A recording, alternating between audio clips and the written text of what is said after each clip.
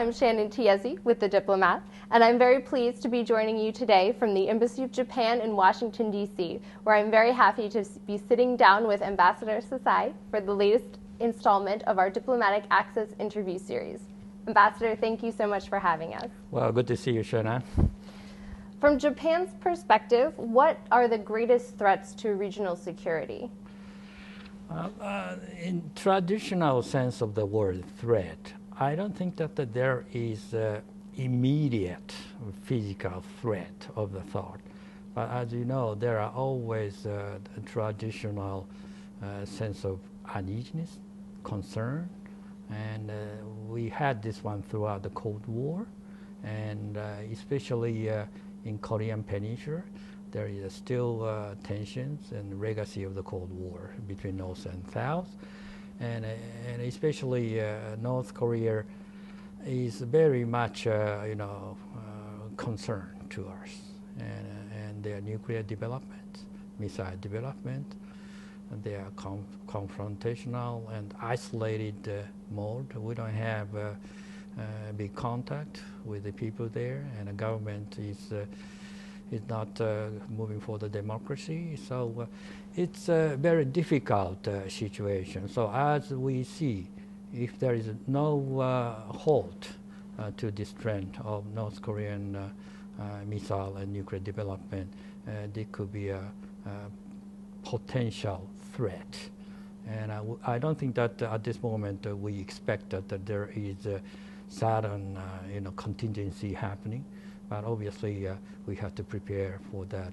And there are two things we need to do. One is to increase our deterrence so that North Korea would not misunderstand the level of our capacity to respond, whatever their action might be. And this is one of the things. But at the same time, we have to be engaged with dialogue with them so that we could somehow work out the formula in which North Korea would abandon their nuclear weapons and also curb their missile development, so that we could have a better and hopefully normal relationship with them. That's one of the things that we have at the area where there is a potential threat. About China, we don't define China as a threat. China is a very important neighbor to us throughout the histories, and 3,000 or 5,000 history, and most of the time we have maintained a good relationship with them. But in the modern time, we had some difficult period, as you know, and we fought a war, and it was a very sad period. But even after the war, we restored the diplomatic relationship, and we increased our exchange of the people and business and trade, and we supported Chinese development throughout the period after the end of the war.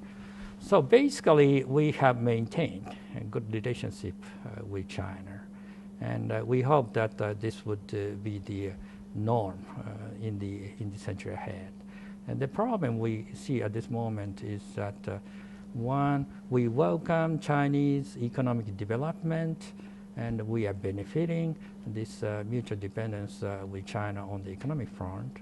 As they move on, the Chinese economic development will be a good sources for the future Asian economy. So I think we should welcome their peaceful rise. The question is that is their rise accompanying with some of the principles or values we do have, like freedom, democracy, rule of law, and all this peaceful engagement. And so there are concerns on this front. This untransparent Chinese military infrastructure build-up, and we really don't know where is the limit, where it is going.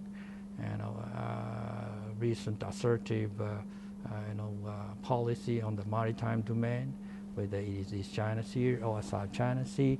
So I think there are tensions rising, and I think these are some of the areas where we need to have improvement, especially the improvement on the part of China to restrain, so that we could have a better relationship. I think at this moment we detect some signs that all this aggressive confrontational mode might not be necessarily Chinese interest. So we welcome that recognition, and that recognition would prevail so that we could have a better and stable relationship with China. But at this moment, and hopefully in the future, we don't have to think that China are the threat. We should think that China are the friend and partner in the future. So what can be done to address some of these problems? Well, I think we should have more dialogue, and not only between people to people, but also government to government, and also business to business, different level. And at this moment, we still think that there should be more frequent exchanges of dialogue between the leaders. We used to do it, many years back. It's only recent time because of some of the tensions we had witnessed. But as we see at this moment, there is a sign of improvement. I think we should push this forward. So Prime Minister Shinzo Abe has been advocating for an expanded role for Japan in the security realm, both in the region and beyond, under the idea of proactive pacifism. How would you define this proactive pacifism, and how is it the same or different from the pacifism Japan has embraced for the past 70 years?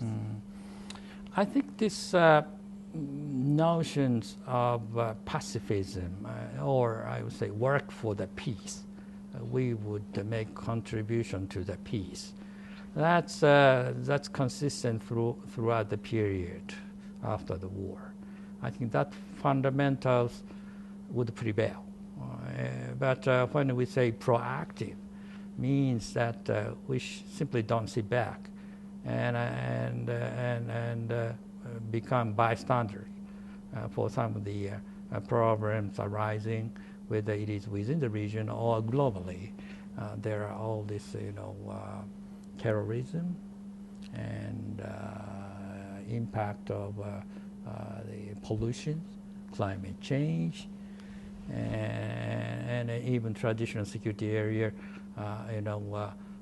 There are some, conflicts around the regions and also beyond the region. So we should make our defense postures more, adapting to the requirement of the day, changing security environment. One of that is for Japanese self-defense force to do more proactive work, for example, for the United Nations peacekeeping operations. For some time, under the interpretations of the traditional constitutional, theory, we are not allowed to exercise a collective defense force. That even, made the self-defense force to go hand in hand with other peacekeeping partner under Blue Helmet, for example. So these are some of the things we need to address. And also when there is a contingency, say whether it is Korean Peninsula, whatever the place is, I think we should not totally depend upon the American support, and we just don't do our share of the work. And we need to have more capacity to go hand in hand with the American and other countries which are very close to us as a friends and allies. So I think this is basically peace-oriented, peace-seeking effort to make our stance more clear in terms of our own role for the peace. And that's what this proactive pacifism you call. We call this a proactive contribution to the peace. Prime Minister Abe will be in the United States later this month. So what will be the major topics under discussion as he meets with U.S. leaders? I think he would discuss about the value of the alliance of the past, alliance of the present, alliance of the future. So he would talk and address the questions of what we can do together with the United States, not only for the sake of the region, but also beyond the region. As I said, there are lots of global agenda, like Ebola, and all this health agenda, environment, and terrorism. But not only that, we would obviously address this regional security agenda you were just make reference to. And in that context, obviously, we expect that there will be much discussions about the future direction of American rebalancing policy.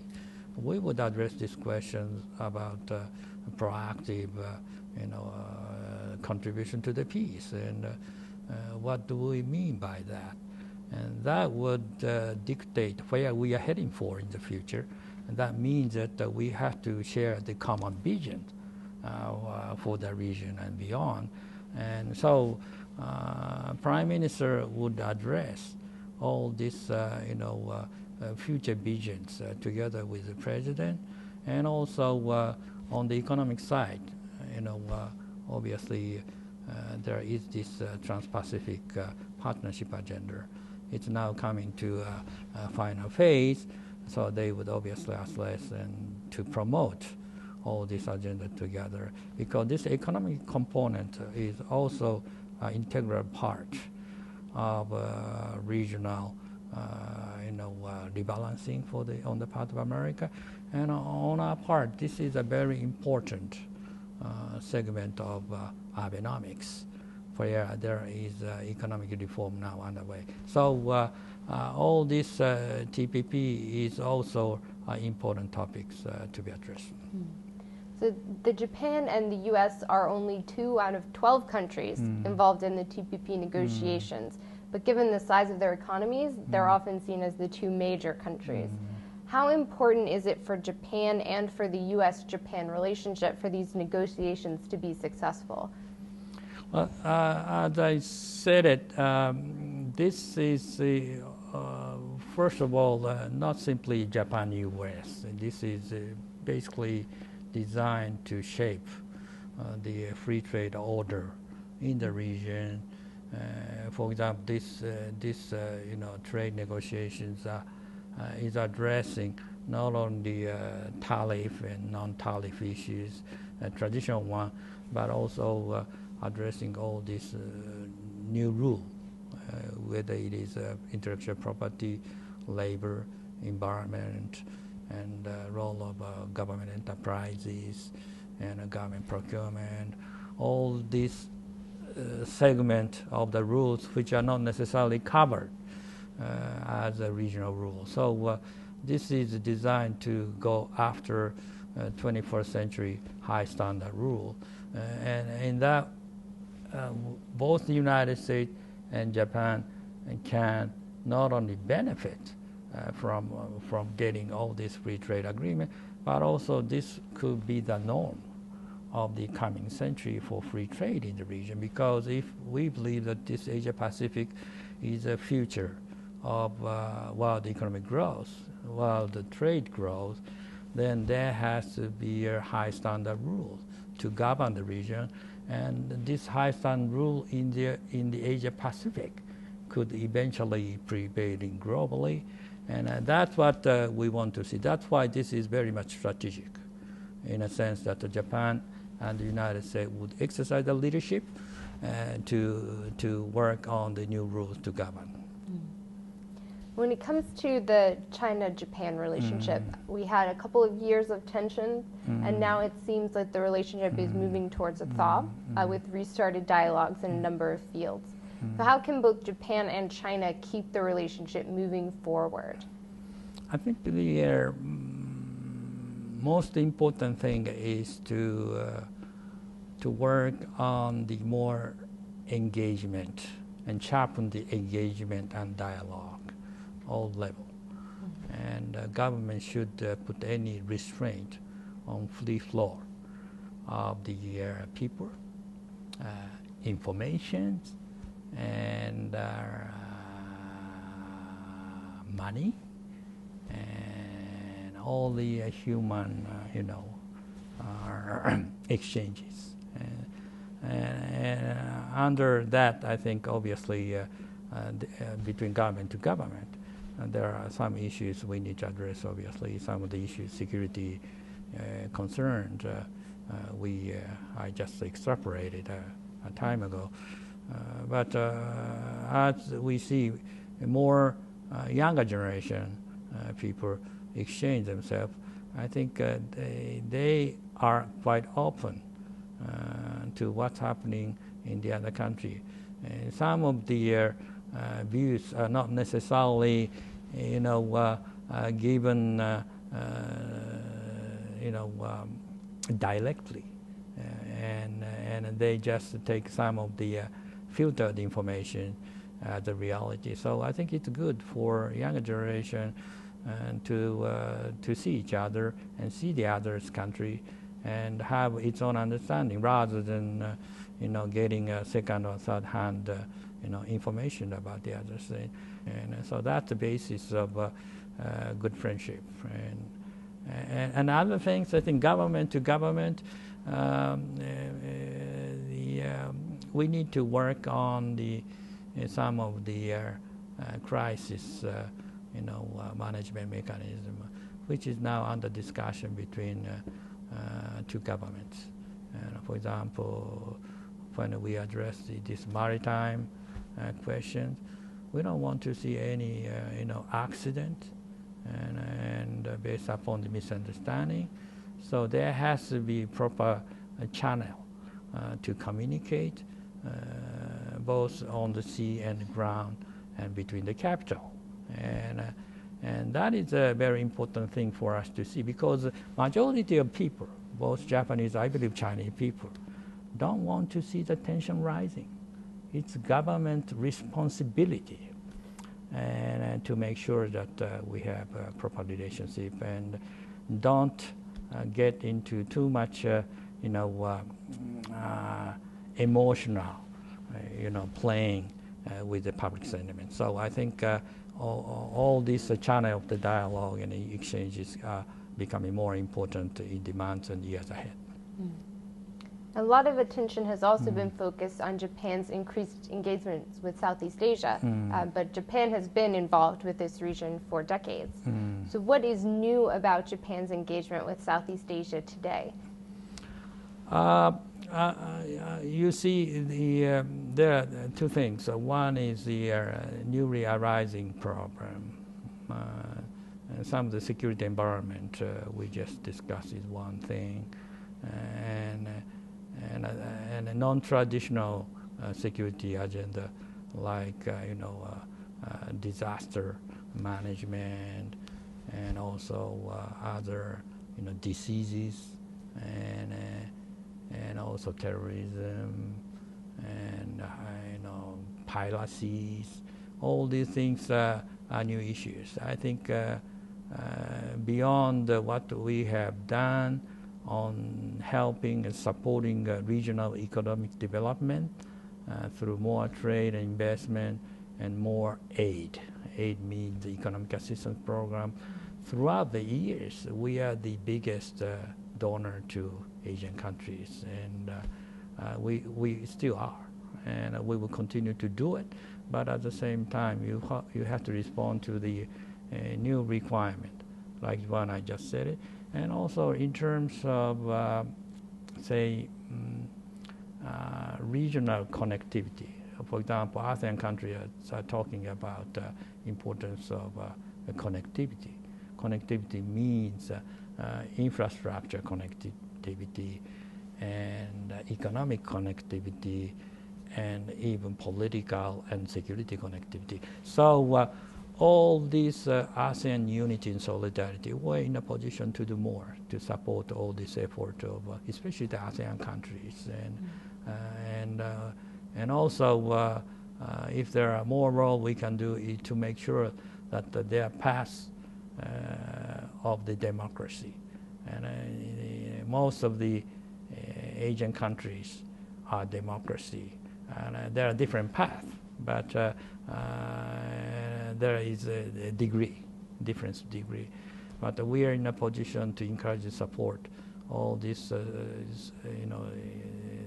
spread of basic values of democracy, human rights, and rule of law.